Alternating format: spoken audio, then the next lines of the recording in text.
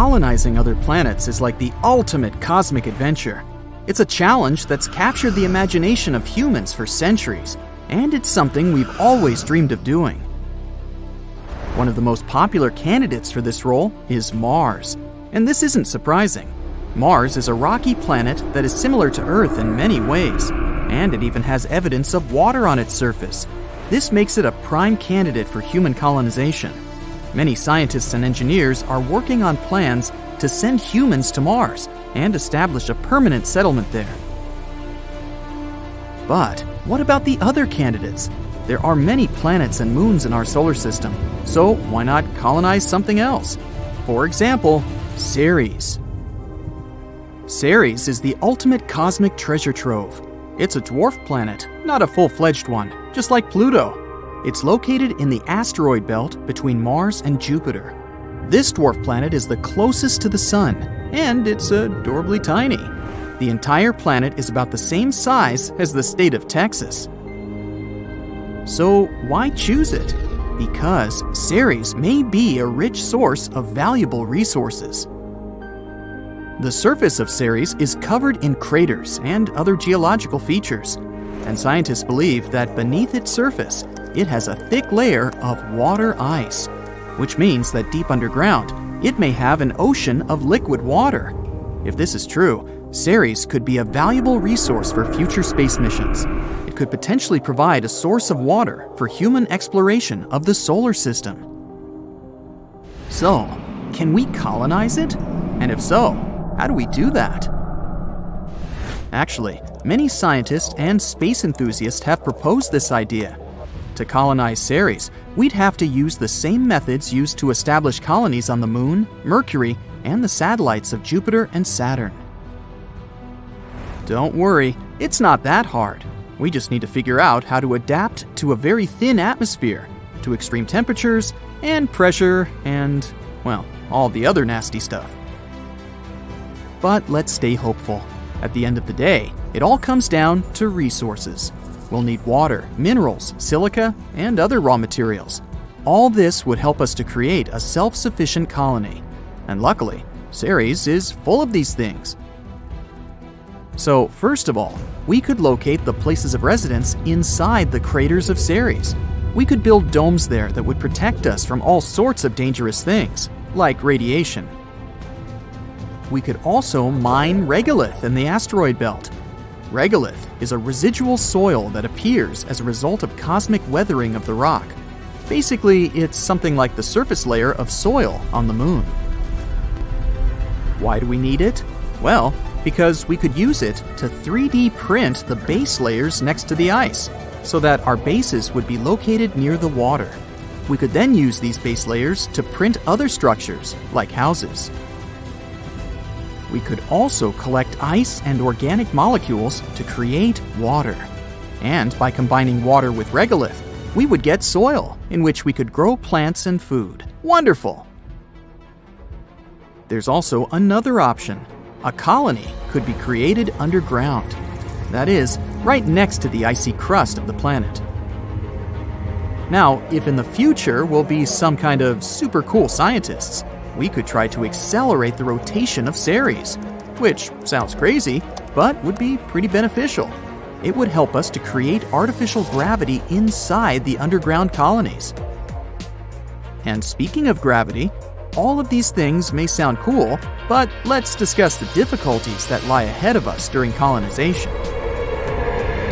To colonize Ceres, we would need to overcome a number of challenges. To begin with, we need to develop technologies that will help us even get to Ceres. We need some kind of ships that would be capable of long flights into deep space. For them, first we need to create some kind of nuclear thermal or nuclear electric traction, and maybe an even more advanced type of fuel. Then we'll also need technology to help us sustain life in this small rocky world. That is, tools to extract and use local resources. Also, since there's no atmosphere on Ceres, we would have to wear spacesuits and live in pressurized habitats.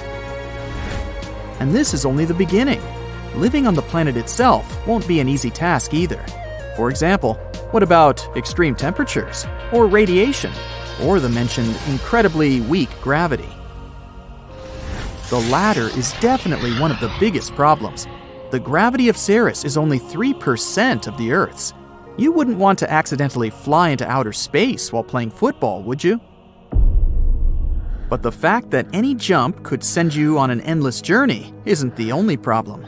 Even if you somehow stay on the surface of the planet, you'll experience the same symptoms and problems as astronauts who hang out on the International Space Station. For example, loss of muscle mass, decrease in bone density, deterioration of vision, problems with the cardiovascular system. Wow, who would have thought that gravity is so important? So therefore, if we wanted to survive on Ceres, we would need either a bunch of doctors or some kind of artificial gravity. And don't even get me started on how low gravity will slow down production and work. And of course, we can't go anywhere without discussing money. Colonizing Ceres would cost us a huge expense, especially taking into account all of the above. And yet, despite all these things, Ceres still stays one of the best candidates for colonization. For example, Ceres contains lots of methane and ammonia. They can be used as a manufactured fuel or a nitrogenous gas. Or you can just mine it there in order to colonize Mars and Venus. Even low gravity has its advantages. Thanks to it, it will be very easy to launch spacecraft from Ceres.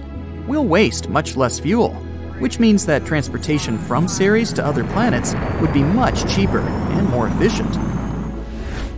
So, even if Ceres doesn't become our permanent residence, it can become a good transport hub, something like a spaceport. We could use it as a base for mining all sorts of useful things from the asteroid belt. Then, we could transport all these resources back to Mars or Earth. And it can also become a refueling station for ships traveling further beyond the solar system. Sounds cool and pretty sci-fi-ish, doesn't it? But it seems that any attempts to create a permanent base in the asteroid belt will have to wait. Colonizing other planets is a difficult and complex task. It'll require the cooperation and expertise of many different people, and it will involve developing new technologies and overcoming many challenges. Before we go to Ceres, we need to build infrastructures on the Moon, Mars, and somewhere in between.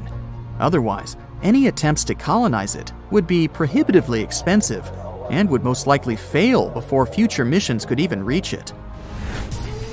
But the more colonies we create, the more likely it is that sooner or later we'll build another one on Ceres. This would not only open the asteroid belt to economic exploitation, it would also serve as a stepping stone to the outer solar system. This, in turn, could lead to colonizing the moons of Jupiter and beyond. In other words, the rewards of colonizing Ceres could be great. Not only would it allow us to explore and understand this fascinating world, but it could also provide us with valuable resources that could help us to further explore and settle the solar system. Life on Ceres would likely be challenging, but exciting, as humans would be making a new home for themselves and exploring the mysteries of the universe. Just imagine all the new planet-themed restaurants and shops we could have. Welcome to Ceres Mart, where everything is out of this world! So, if you're a fan of cosmic treasure hunts, Ceres is surely a rich and rewarding destination. Just make sure you bring some weights on your feet so you don't fly anywhere. That's it for today. So hey, if you pacified your curiosity, then give the video a like and share it with your friends. Or if you want more, just click on these videos and stay on the bright side.